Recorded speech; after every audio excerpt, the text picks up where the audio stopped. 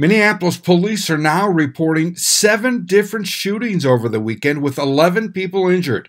That doesn't include exactly what happened during this police radio traffic, recorded from 11 p.m. Sunday until early this Monday morning. It ends with a group of people shooting fireworks at an officer.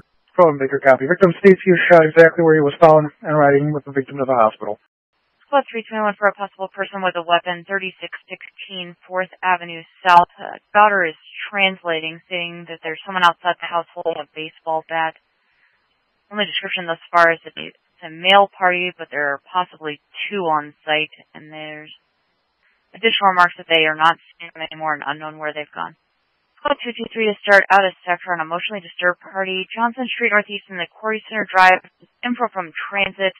Just south of 18th Avenue Northeast on the bridge is a white or Hispanic female wearing a dark fur, hooded coat, throwing rocks, and was at one point seen sitting in the middle of the bridge. Boston Avenue West, caller heard 30 shots fired in the last 3 minutes. And info to Central Squads, another shots fired for 1100 Dale Street, 200 a copy.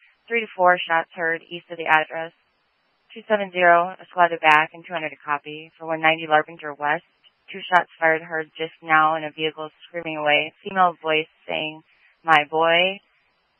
Another caller saying his vehicle was shot at. A new caller saying they're at Holiday at Rice and Wheelock.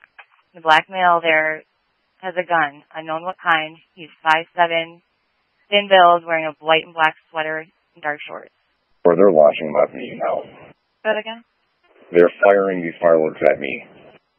Copy, I need more squads to start.